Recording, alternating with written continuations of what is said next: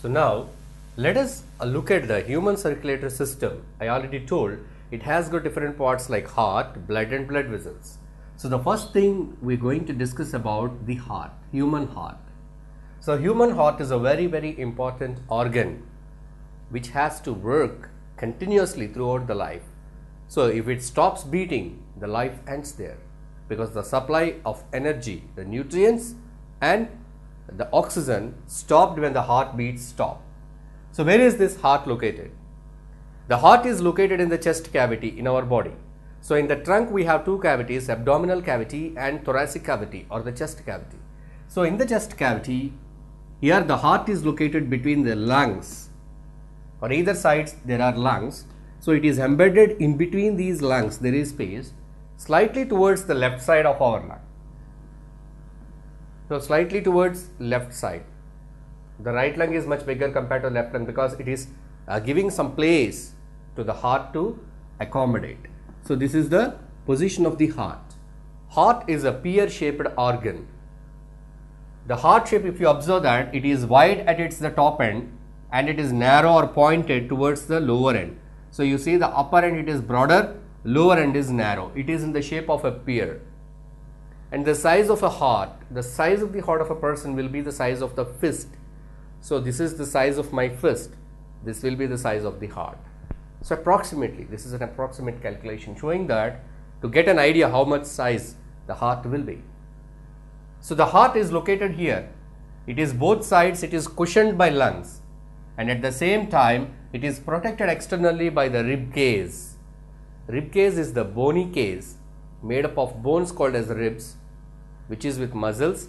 It is covering the chest cavity. So the rib cage, it's giving protection.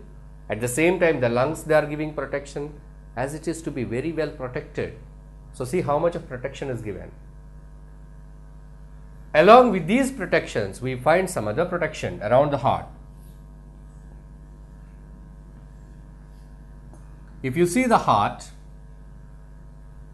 is covered by two membranes called as pericardial membranes. Again, the heart is covered by two membranes called as pericardial membranes. So the two membranes, between the two membranes, it has got outer pericardial membrane, inner pericardial membrane, outer and inner. So between this outer and inner pericardial membrane, there is some fluid in between, which is called as pericardial fluid. So this pericardial fluid, pericardial membrane, they give protection from shocks. They absorb the shock, jerks, physical injuries. So these are all absorbed by this pericardial fluid, and pericardial membranes give protection to the heart. Now let us look at the internal parts of the heart. The other features of the heart, the cross section of the heart. If you observe the human heart, in mammals we find the heart is four-chambered. There are 4 rooms in the heart, in human heart. Here we can observe the 4 rooms. 1, 2, 3, 4. So here we observe the 4 rooms. This is not a room, this is a blood vessel, a broad and thick blood vessel. This is not the room of the heart. There are the 4 rooms. We call them as chambers, chambers of our heart. So how many chambers are there? 4 chambers are there. The upper chambers are called as atria. Atria. These are called as atria. And the lower chambers are called as ventricles. There are 2 atria, 2 ventricles. Left atria, right ventricle, left ventricle. So these are the 4 chambers. If you observe, the atria are smaller compared to ventricles. Ventricles are much bigger compared to atria. And moreover, the ventricles, they have very thick walls. But whereas atria will have very thin walls. So now, what is the main function of the heart? Here it performs two major tasks. One, it is to collect the pure blood from the lungs. Pure blood in the sense, the blood which contains oxygen and the blood which is free from carbon dioxide. So where such blood is found in the lungs? Because in the lungs exchange of gases takes place. So after exchange of gases, the blood is filled with oxygen and the blood is free of carbon dioxide.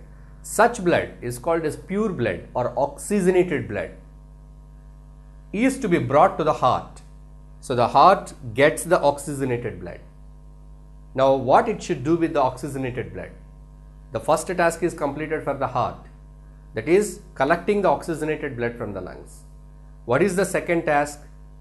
Pumping this oxygenated blood to various parts of our body, to head, to trunk, hands and legs and all the other cells. Pumping. First thing is collecting oxygenated blood from the lungs. Second thing is pumping the oxygenated blood to all the other parts of the body. At the same time, the heart pumps again deoxygenated blood to lungs for oxygenation. So in this way, the heart, it pumps the blood to different parts for different purposes. And the heart, it collects the blood. So collecting, pumping, collecting, pumping.